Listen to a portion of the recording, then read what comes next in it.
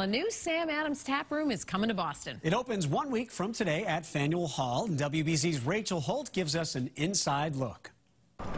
The Samuel Adams downtown Boston tap room is almost ready to open its doors and welcome beer lovers to its three-level, 14,000 square foot facility near Faneuil Hall. We certainly hope that that our whole tap room just increases the draw to the Faneuil Hall area. I mean, there's already so much vibrance around here, and we just want to be part of making it, bringing more people in.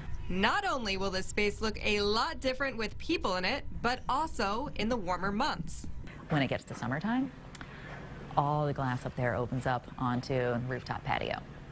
And then you're overlooking that whole courtyard outside, all of Faneuil Hall. You're looking up towards, North Station, and the view is spectacular.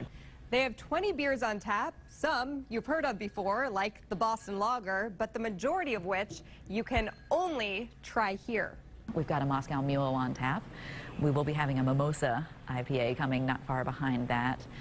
We've got another beer that's kind of inspired by one of the local ingredients that you would have found here in Faneuil Hall traditionally, tea.